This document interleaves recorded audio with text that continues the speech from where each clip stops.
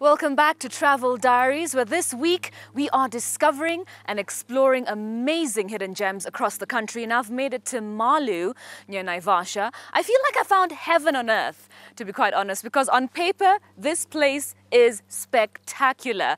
Not only do they have wonderful accommodation, but they also have great activities for the whole family to enjoy.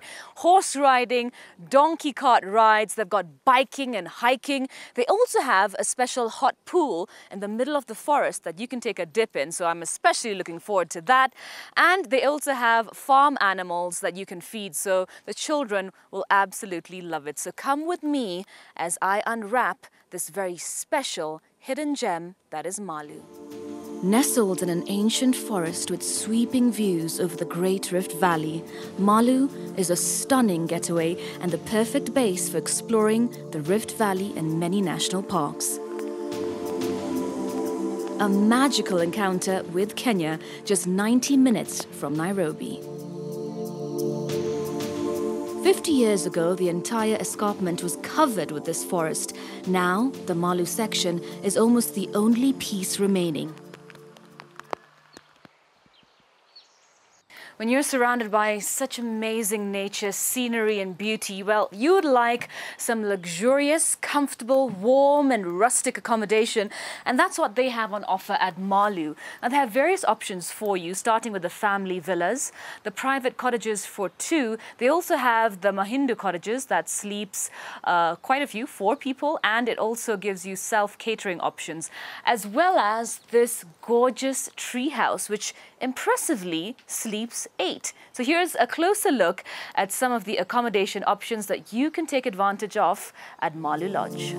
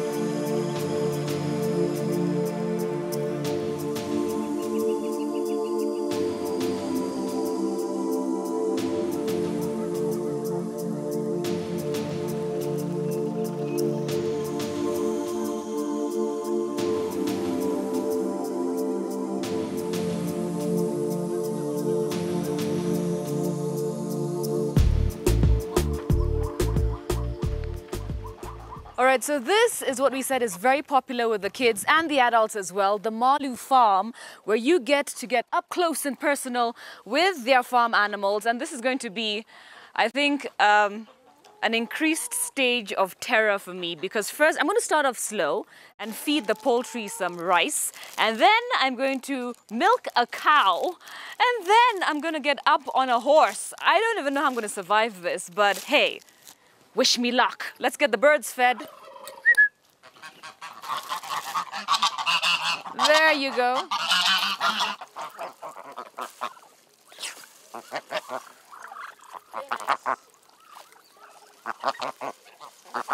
All right, satisfied customers. I think I get a gold star for feeding the poultry. Let's go ride a horse and then milk a cow. I don't know how I'm going to manage this.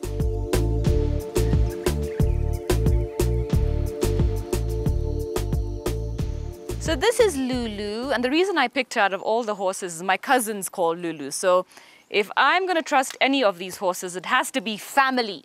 So please don't let me down. Be nice. Yeehaw! Yeah, see, I told you I'm a natural. Oh, this is nice. Nice and simple. Come on, Lulu.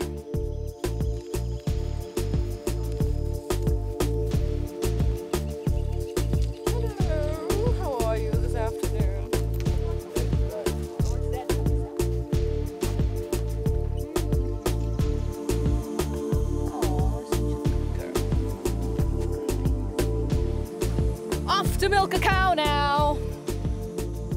Oh, I need to take this off first. All right, so I've got Stephen with me. He's going to be my buddy.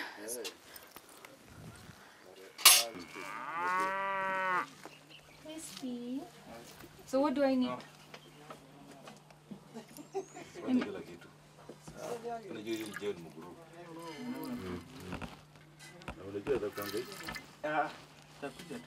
This is what I managed to get. Not bad for a first timer, sort of. Thank you, cow.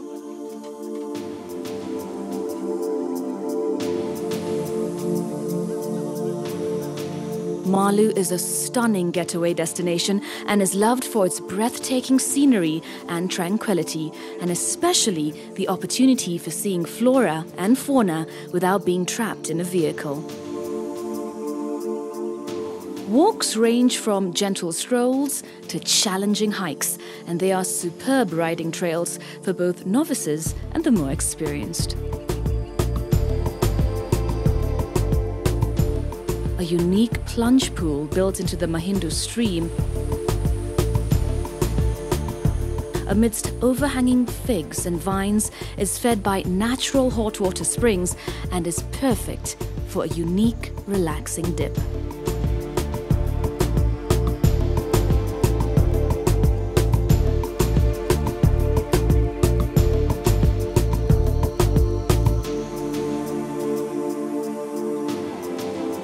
Malu is the last remaining indigenous cedar forest on the eastern rift between Longonot and Nakuru and is recognized as an area of vital importance to the fragile ecosystem of the Naivasha Basin. With an exceptional variety of indigenous trees, plants, birds and butterflies, Malu is also home to large numbers of black and white colobus monkeys, leopard, bushbuck and dik-dik.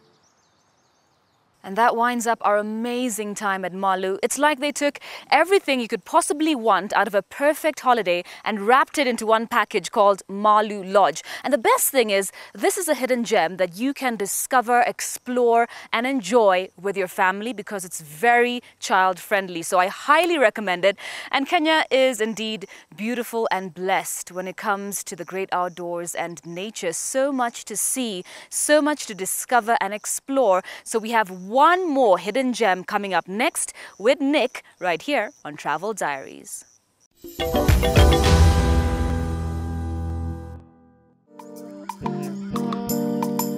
Lake Baringo is at the threshold of northern Kenya, and its freshwaters are an oasis in the arid plains. This is the traditional home of the Gems tribe, a unique people who are the only pastoral cattle herding tribe who also fish. Among other pastoral tribes such as the Maasai, eating fish is a taboo. The lake itself is truly beautiful, surrounded by volcanic ranges that stretch as far as the eye can see. Small, exclusive and remote, I'm heading to a location that fits that description, a camp that offers the perfect opportunity to get away from all the humdrum of city life and all the usual tourist circuits. A chance to relax, recuperate and enjoy the beauty and tranquility of the idyllic Olkokwa Island. I'll be staying at Island Camp in Lake Baringo. At the lake's heart is Olkokwe Island, a starky rock island and well-appointed unique luxury tented camp. Island Camp, built on a hill, the tents are perched on rocky outcrops or under trees with views over the lake. Island Camp holds a different allure for its many visitors. For some, the charm lies in its remoteness. For others, it's the comfort offered in a luxurious accommodation seemingly in the middle of nowhere. Island Camp comprises luxury tents with ensuite bathroom, whether twin, double or triple, perfect for family getaways. All tents are shaded by a roof of papyrus and are separated by green lawns and natural rockeries. They overlook the lake and beyond the Great Rift Valley. The majority of the tents face the east to catch the beautiful sunrise across the lake. For me, the highlight of the trip had to be the sight of early morning sunlight as you cruise across the lake, hippos wallowing in the shallows, waterfowl mingling with the basking crocodiles amidst the ringing sound of tree frogs. Scenes of the African fish eagle, which is among 400 other species in the area, hunting for fish from the lake, are breathtaking. The bird identifies its prey from the trees and on the shores of the islands and using their claws swoops down on the fish, flying back in a flash.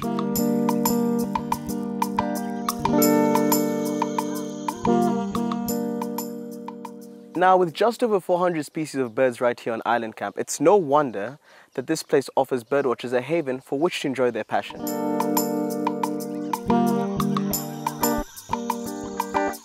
The view of the surrounding Rift Valley are at their most spectacular from the refreshing clear pools situated at the pinnacle of the camp. Winding paths lead down from the pool to the informal dining and bar areas. The dining room overlooks the lake, and it's common to see birds perched on the ledges waiting for crumbs. What makes Island Camp such a perfect getaway is that cell phone signals are receivable only in certain locations. In addition, there's only a generator which is on for a few hours a day, so no TVs, making this a lovely place to simply get away from it all.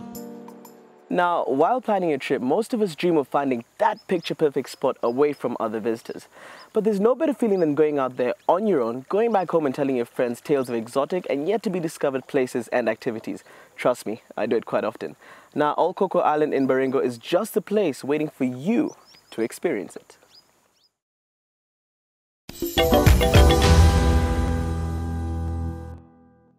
What's so funny about me standing next to a hippo? What's so funny is that hippo didn't even know you existed. He couldn't even it's sniff about you. 10 meters away, you know. It was a bit scary. Nick, you are nowhere to be seen. I think you're inside, Maybe indoors. next time I'll go kayaking with a hippo. Maybe that'll make a You difference. wish! But it was absolutely amazing. Thank you so much for joining us on our first episode of Travel Diaries, and I hope you enjoyed it as much as we did exploring Kenya. I had heaps of fun exploring it. I mean, sitting down with hippos, climbing rocks and going across crocodile-infested waters. You can't get it better than that. Yeah, he and hippos are now long-lost pals, aren't We you? are. Yeah, We're totally bonding. bonded. If you would like more information on the stunning locations you've just seen, well, go to the link on your screen right now. Now, don't go too far, because next week's episode, we're going to be covering honeymoon destinations. And we're going to 4 different destinations which promise to be amazing and spectacular for you to spend that time with that special person. So stay tuned for next week's show of Travel Diaries.